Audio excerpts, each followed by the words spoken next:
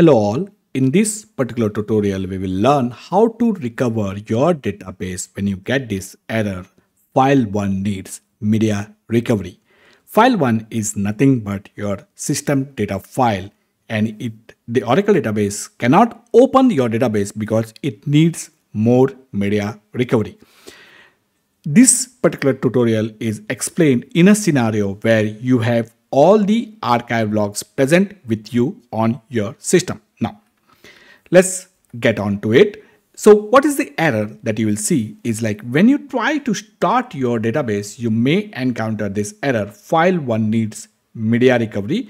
And in the next line, it will tell you the name of the data file, the system data file that needs the recovery. The database will be stuck in the mount mode. If you try to open the database, it will not go in the open mode. You will not be able to open your database. Now, again, let me repeat, this solution will work if you have all the archive logs present on the system. You can do the complete recovery.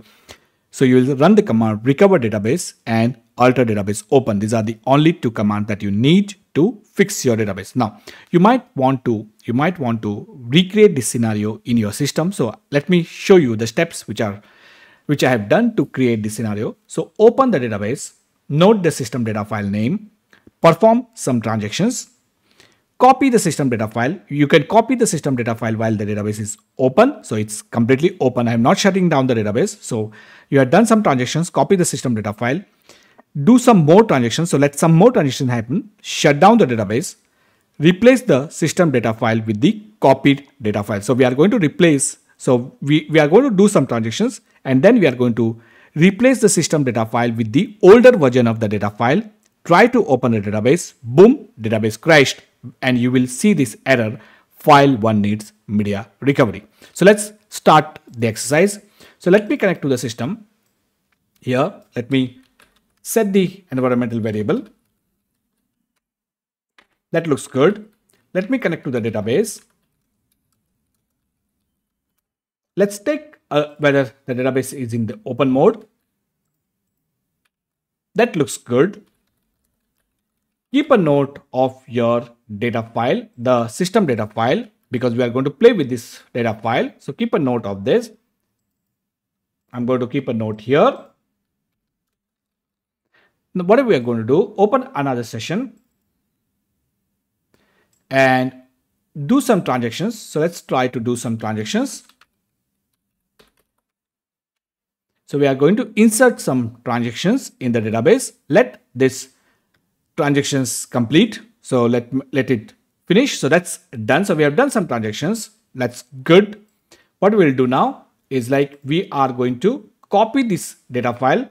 So the database is still open. I'm not shutting down. So you can see the database is still open. I'm going to go to the another session and I'm going to copy whatever name. I'm going to create this directory. You can copy wherever you want. That's not a problem. I'm going to copy the system data file. You can see this is the system data file. I'm going to copy to the location that I created. That's done. Then what I'm going to do, I'm going to now perform some more transactions. So the database is still open. So I'm doing some more transactions. Let these transactions complete. And once these transactions are completed, I'm going to shut down the database. So that's done. So I'm going to shut down the database. And what I'm going to do now is after shutting down, I'm going to remove this data file. So I'm going to RM this data file. So this data file will no longer be present. So let's wait for the database to be shut down. So that looks good. So it's almost done. I do not have the patience. So let's RM that data file. That's done.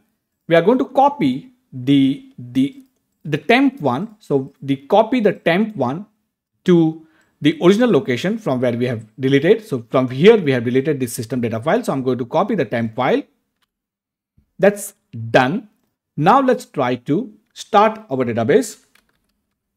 And your database is actually crashed.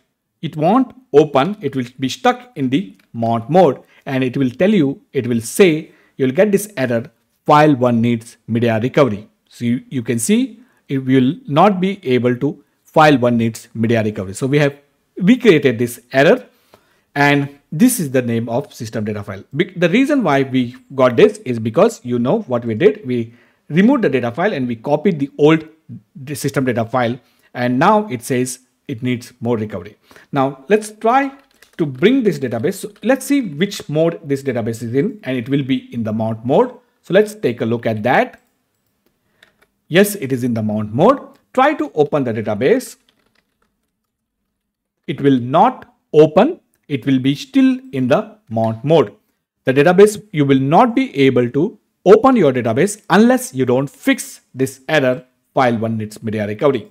Now, to fix this, as I told you, we need to just run two commands: recover database, alter database open. So let's connect to our system using RMAN target. Let's run the recover database.